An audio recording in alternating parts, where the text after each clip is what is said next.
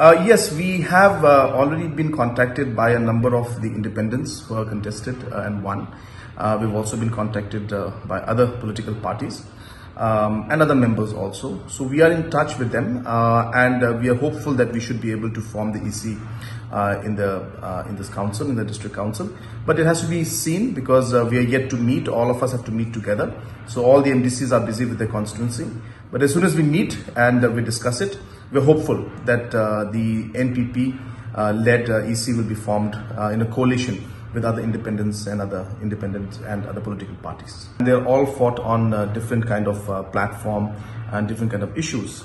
Now in this last GHADC election, the anti-incumbency against the NPP-led EC was very strong because of the fact that we had not been able to clear at the time in almost 30 months of salary, which of course has been for multiple reasons. But the point is that the entire blame has come on the NPP in one way. And that can be reflected on the fact that almost all the sitting MDCs, whether from Congress or from NPP, from other parties, almost all, I'm not saying all, but almost all have lost this time. And so the people have really voted against the past district council members, and most of them did not make it.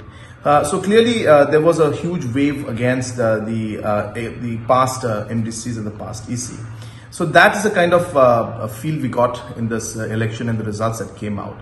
So therefore I feel strongly that it's not a very direct reflection of what may happen in the future, but definitely it's something that the NPP has taken note of, and definitely it's something that we realize that we must work on. The Congress has worked well, they have done well, and this is the nature of democracy and nature of politics.